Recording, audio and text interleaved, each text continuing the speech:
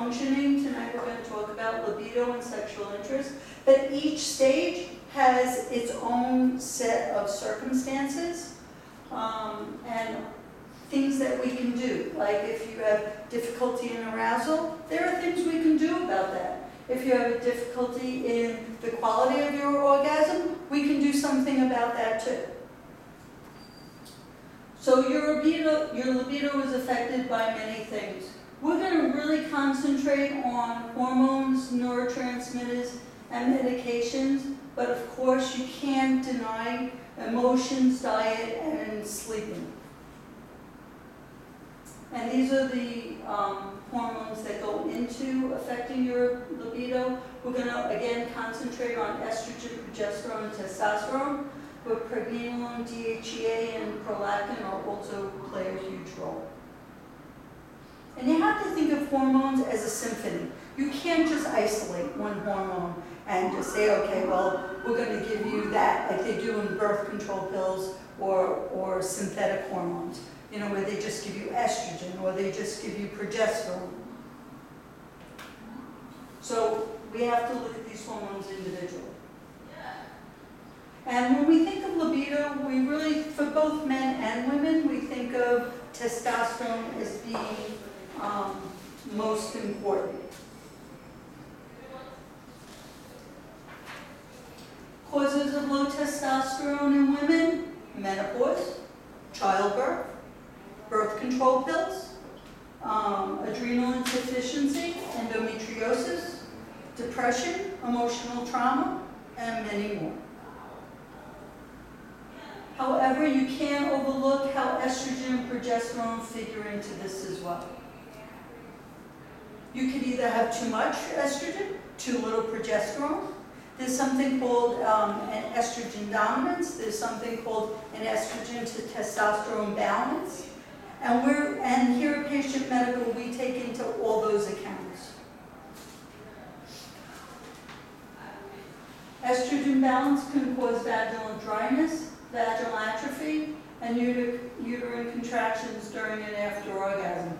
So really, how much do you really want to have sex if you're in pain? What do you do for vaginal dryness? I have a client who has this problem. Well, balancing their estrogens is one. And then also neurotransmitters play a huge role. Also you'll see in a little bit, alcoholism, other drugs, xenoestrogens, all figure into it. Stress. Well, it's definitely a libido killer. It increases your cortisol and interferes with your testosterone. And I just want to take a moment to talk a little bit about this topic, because we can talk about adrenal insufficiency probably for hours here. Your adrenal glands are two small walnut-shaped glands that sit on top of each kidney. They put out a substance called cortisol. Cortisol affects many, many different things in your life. It interferes with testosterone. It regulates your thyroid. It regulates your sugar. It regulates your lipid metabolism. With increased cortisol, it also decreases estrogen. Also in the adrenal glands, there's a substance called DHEA. If your adrenal glands are fatigued or insufficiently working, what happens is DHEA is a hormone that after you reach menopause, it primarily puts out your female hormones. If your adrenal glands are exhausted and you don't have enough DHEA, you're not putting out even what you could be putting out once you reach menopause. Because we do still produce hormones once we reach menopause, it's just at a lesser rate.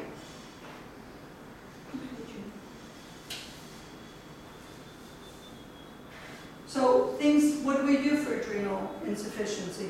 Well, we diagnose it by a saliva test. We ask you to do saliva for 4 points in a day. We actually see the ratio on where your cortisol levels are. We use vitamins supplementation. We use mineral supplementation. We can use DHEA. We can use bioidentical hormones. and we can get you into a much better shape.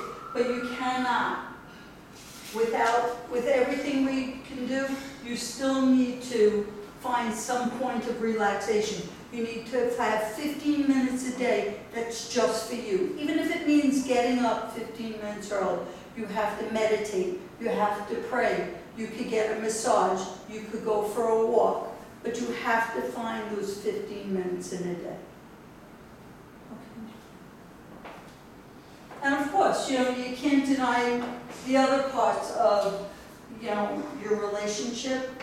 How good are you communicating? Do you need therapy?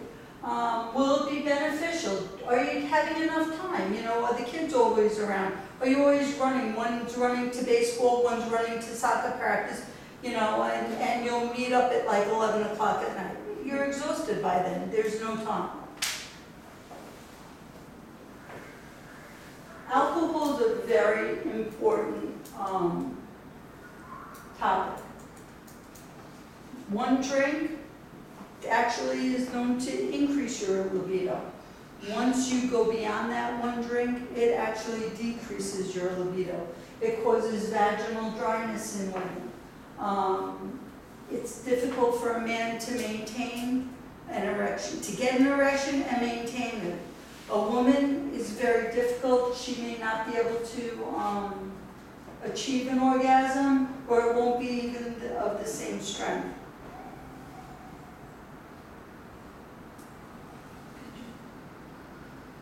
Other things we have to talk about. SSRIs. How many people know of people who are on Prozac, Paxil? Half of the people on SSRIs report a loss of libido. Even if you stop the SSRIs, the chances of you having resolution of your libido back to the way you were is only 30%. Birth control pills, what they do is they increase something called sex hormone binding globulin. What sex hormone binding globulin does is it binds available testosterone. If your sex hormone binding globulin goes up and you don't have enough testosterone available, your libido is down. Antibiotics aren't on the list, but we know that antibiotics decrease the amount of gut bacteria. If you don't have good quality gut bacteria, you're not making enough serotonin. If you don't make enough serotonin, serotonin is a neurotransmitter, and its basic function is to increase estrogen. If you don't have enough serotonin, you're not going to have enough estrogen. You don't have enough estrogen, and you're not going to be, your libido is not going to be what it could be.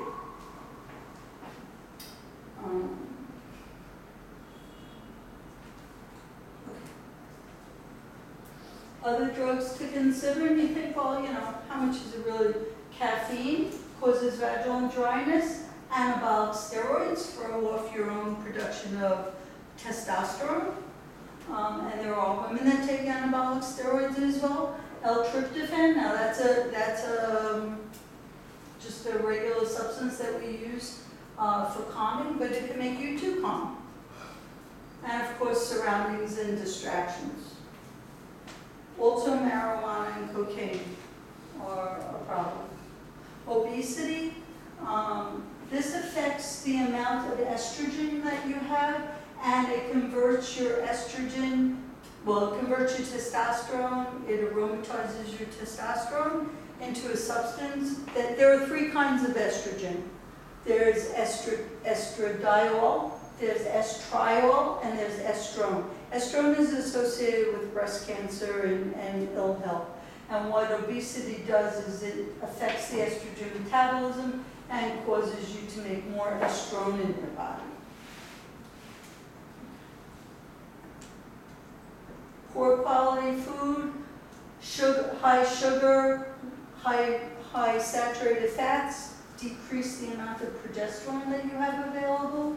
There are foods that contain antibiotics that causes us to have poor gut health, which we just talked about. Low manganese has been associated with low libido. Low vitamin C actually has been shown to cause an increase in anxiety, as well as something called approach anxiety.